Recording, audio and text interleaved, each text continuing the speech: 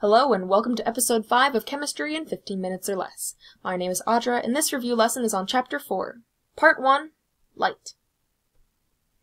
Now, light is a form of energy, specifically radiant energy, and even more specifically, electromagnetic radiation.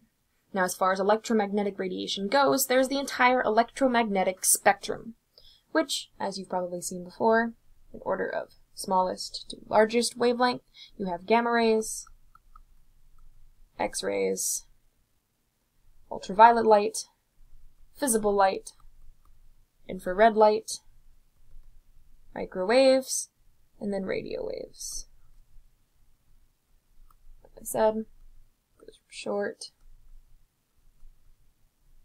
to long. Now visible light is here in the middle, and visible light takes up the wavelengths of 400 to 700 nanometers. Everything else on either side is either smaller or larger, respectively.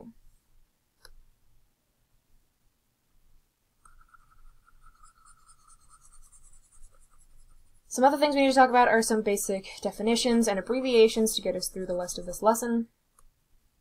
We have to talk about wavelengths and frequency.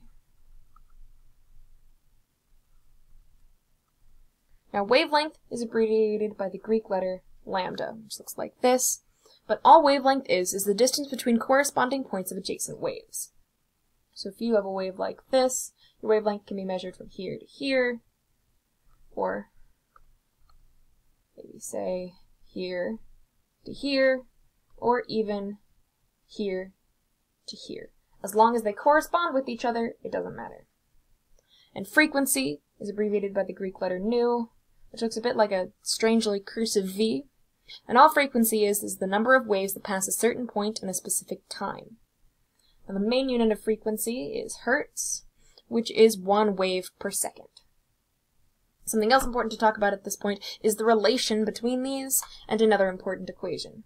The important equation is E equals h nu, which basically E is energy, and h is what's called Planck's constant because he's the man who came up with this equation, and Planck's constant is 6.63 times 10 to the negative 34 joule seconds, and obviously nu is going to be your frequency, whatever it is for that equation.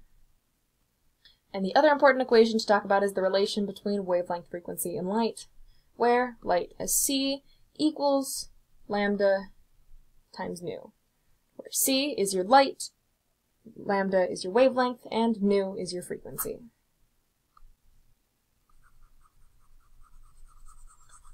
The last thing to talk about is something we talked about in this lesson that's not entirely directly related to light, but is also part of the chapter, and I want to get it out of the way before the next video, are ground state, excited state, and ionized state.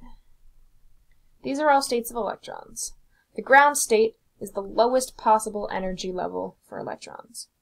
The excited state is when one or more electrons are higher than ground, and ionized is obviously the highest, where electrons have enough to leave the nucleus. They can break over their force and get out of the way.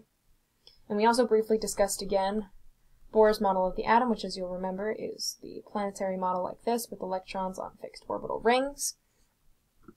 And these rings are based on energy levels of electrons, where the ground state would be in here, excited in here, and ionized ones are leaving, heading off in another direction, packing up, and going off to college.